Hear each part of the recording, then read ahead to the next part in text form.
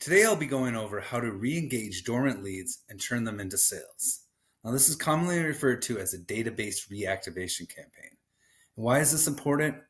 Well, many businesses are sitting on large lead lists that they paid to acquire but have been left sitting on the shelf, collecting dust, and never contacted again. These are warm leads that showed interest in the product but never actually purchased it.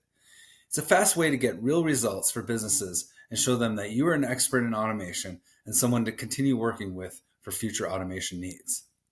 Now, for those of you that don't know me, I'm Paulie Smythe, and I'm the CEO and founder of Automate.ai, where we build the world's most advanced AI agents. And since this is a fairly complex build out, I've broken this down into sections to make it easier to digest and understand. This is part one of the series, and first we're going to start off with triggering your calls in Vapi using our software Automate.ai, which is built on GoHighLevel. And we'll be using n8n for all the automations. So let's get started. Okay, guys, let's jump right in here. I'm going to do a quick demo, show you how this gets triggered in GoHighLevel, and then we're going to move on to how everything works on the back end. I'll go through how the build out and all that stuff goes. So first off, right here, I have my phone numbers blurred out, but so you want to hit this, check this, and you want to add a tag. So we're already we'll get it, like I said, we'll do the build out in a minute here, but basically you're going to have a tag set up, and this tag is going to trigger a workflow. And that workflow is going to hit Vapi, and Vapi is going to send out the call. Okay, so let's add a tag here. We are going to add this Database Reactivation Campaign 2 tag here, DRC2 tag. All right, and then we're going to make any action name, it doesn't matter, and we are going to add the tag. And so what this is going to do, this, like I said, it's going to send out the call here for me in just a minute. So I'll be getting a call, and we'll listen to the demo, and then we'll move on to the workflow. Usually take. Okay, let's see here what happened. Not get our call. Get the call because I never published my workflow. So that's usually an important part to getting this going. Anyways, so yeah, just a second here. We're going to go back, and I am going to re-tag this and start over. So give me a second. Okay, so we'll go back here. We'll add this tag. I actually just removed it, but we're going to add the tag back on. You can remove a tag in the same way as you add a tag up here. Anyways, we're going to add that tag on, and now that I have the workflow activated, I should be getting this call here in about 10 seconds or less. So let's see what we got here. Add the tags, and hopefully we are good to go here. Oh, and there we go. We got the call coming in. Hello. Hey, Polly. This is Haley calling from Super Sun Solar Company. You had previously expressed interest in solar with 0% financing for 1 to 5 years, and I wanted to see if you'd like to schedule a free in-person estimate to go over your options. Would you like to set that up? Yeah, that I had been thinking about solar, so yeah, let's set that up. Thanks. Perfect. Let's get you scheduled. What day and time work best for you? We're available Monday to Friday, 8 a.m. to 5 p.m. How about let's try tomorrow at 2 p.m. Would that work? Give me a moment. Great. You're all set for tomorrow at 2 p.m. Our solar expert will arrive at your home to go over everything. If you need to make any changes, just let us know. Looking forward to seeing you. Okay, thanks. Bye. Okay, so that's it, guys. That is the Database Reactivation Campaign agent right there in a quick demo for you. So we got the call, scheduled the appointment for us. Hopefully we're going to go check that in a second here. Let's go check that now. Okay, so yeah, I'm over here in the calendar. As you can see, it did schedule my appointment for tomorrow at 3 p.m. I did actually get my information correct over here as well. So that is the scheduling component, which is going to be another video, guys, because that is a whole beast in itself, really. The GoHighLevel platform has a lot of little intricate things that are a little bit different than just straight going through Google calendars, which has advantages in a way. But anyway, so that's the deal there. Let's jump in. I am going to go down here, guys, and we are going to show you the workflow and how that goes. So you're going to come down to automations here. And the automations that I set up for this is pretty basic. But what it is you always have a trigger in your automation and then a webhook. And there's going to be a lot of other options you can add in. You could add an email afterwards. You can send out appointment reminders if you want to add that into the flow. You can drip these contacts in at steady rates so you're not blasting out a whole bunch of calls like all at once, which Vapi, you can only do 10 calls simultaneously, I believe. So, there's other actions you can add into this, but we're just going to go over the basic workflow here, how to get the call set up and triggered. And so the trigger I have, which you have to always add a trigger to start off a workflow so it knows to go. And my trigger is my contact tag, and my tag added here is the DRC2 tag that I had already set up, which is another option on the sidebar over there. You can add in your tag. You can create your tags rather. And then you can have different tags for different workflows. But anyways, we're going to focus on this. So we got DRC2 tag, and that's what's triggering here. And then from there, you got to set up your webhook. And then your webhook is going to be, and this is pretty easy to figure this out, but if you want to set this up, I'll show you real quick. It's just you type in webhook here. You'd hit the plus button, one of these plus buttons, type in the webhook, and then you can hit the post. You're going to put in your URL from the n8n workflow. So we'll go over that in a second, but it's basically the same way. If you watch my other video, it's the same way that you would set up well, not exactly. It's similar to how you would have done the other way when you were setting up your tools for using the AI receptionist that I built on my other video, but this is actually hitting it in a different way to create the call. So we're going to grab that webhook URL there, and we're going to enter it in there, and then you send over the custom data, and that's what's going to be transmitted in a post request over to n8n.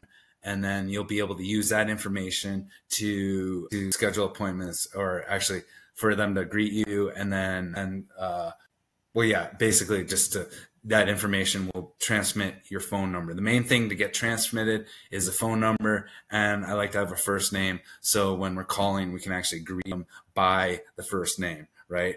So you're going to add in your keys. And so like you can have a key that's called first name, and that's going to come up on your webhook in n8n as first name. And then you got your value over here, and your value would be, you want to get your contacts, so click that, and then you got full name, first name, last name. So you just want that first name right there, boom. So that's going to be sent because you're triggering this workflow with a contact already. It's going to take that contact's first name and send it over. Same thing with phone here. You're going to put in the phone, and you're going to hit this little tag thing on the side. You're going to hit the contact, and then you're going to hit, and you got your contact phone.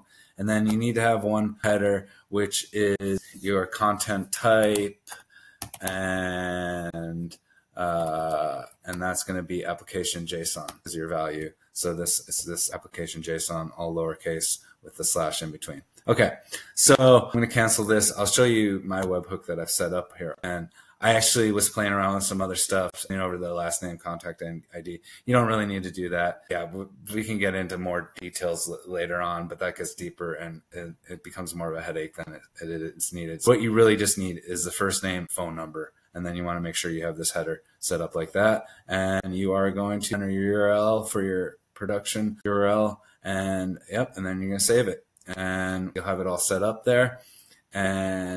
And then let's jump over into the Vapi, but n8n. So hold on 1 minute. All right, here we go.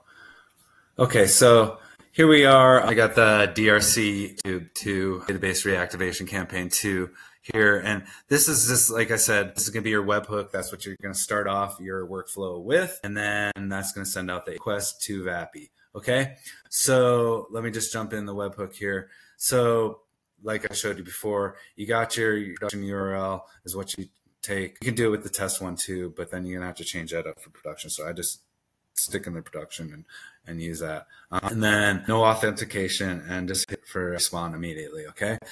And so when you get your event sent over, when we trigger this, you should be getting something like this, all right? And it's coming back. It's got, okay, yeah, so we have all our information right here that we want to pull over with our webhook that we're sent, or our HTTP requests that we're going to be sending to Vapi. And so, like I said, you don't need all this other stuff. That just comes over, I guess, automatically, the email. I don't think I stated that in the, did I put that in there? Well, I'm not looking right this second, because anyways, so we got the first name, and then we got the phone number here, which I blurred out so I don't dox myself.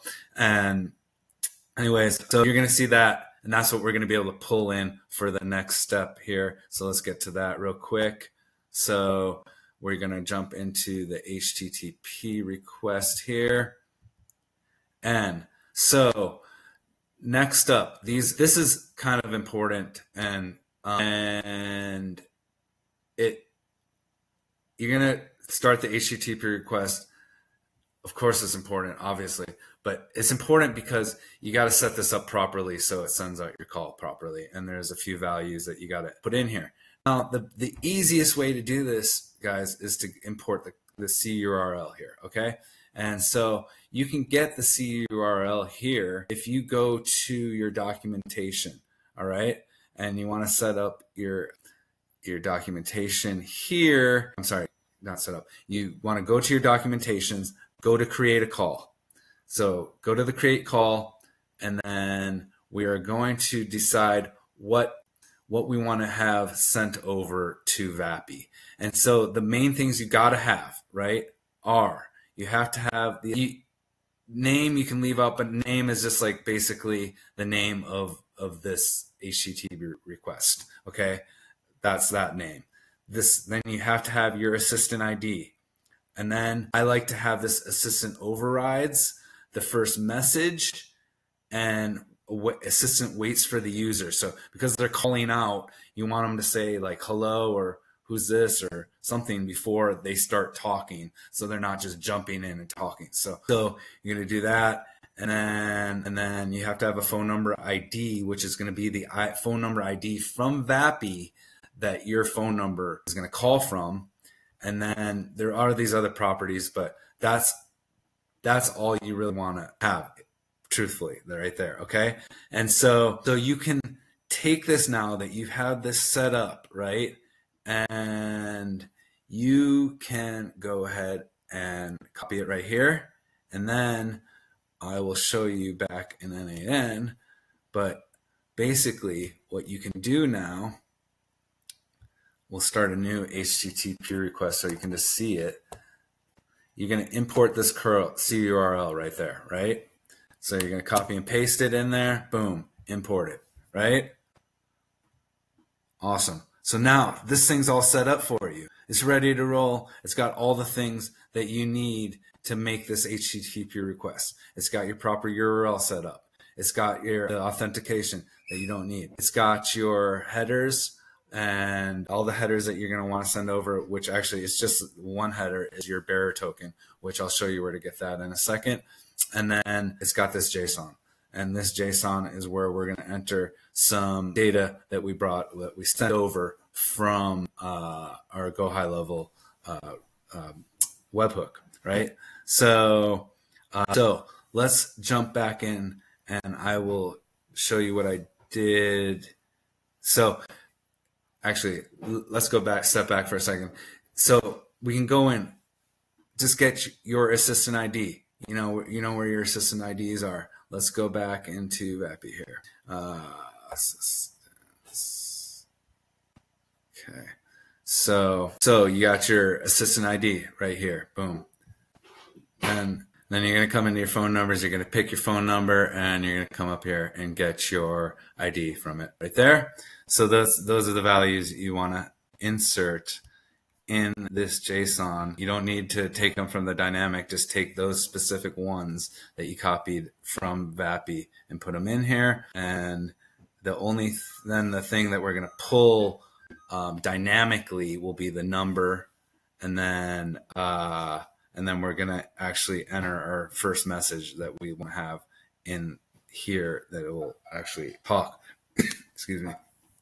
And as you can see, we got that assistant waits for the first message, waits for the user to speak, right? So let's pop back in here and I will show you what I did in my other requests. Okay, 1 second. Okay, by the way, guys, I forgot to tell you that you need to also go pick up your bearer token. And that bearer token is down in your provider key. No, not your provider keys. It is in your org settings and it is in your API keys. And so you want to take your API key, copy that, and that's going to go where your bearer token says. So it's bearer space and then this token. And I'll show that back here in 1 second. Okay, so actually I'll just show you on the other one that we were demoing here so you can see it, the actual how it should be. But this is how it should say: bearer space and then that API key that we just pulled from Mount, and it can actually use it to make the call. And so, okay, let's jump back into the other one here so I can show you a little bit better. Give me a second, guys. Okay, so yeah, you're gonna be in here. So we want to get the phone number in here, and as I've shown you before, you're gonna pull this over and then insert it in there, and that will give you your phone number. And let's see, the phone number ID we already went over, and then this will be your message. So I did, hey, first name, this is Haley calling from Supersun Solar Company, da da da da da. And so that's my whole first line, and that's the first message that it's going to say because it overrides what you've put into your Vapi account already and your prompt in there. So it will say the first name. So you got to say hey, and then you're going to dynamically enter that name like we've done before with other stuff. Okay, and that's it. And then that will send off your stuff. You don't have to worry about these other variables at the bottom that I put here. That will do what you need to do to get your call out.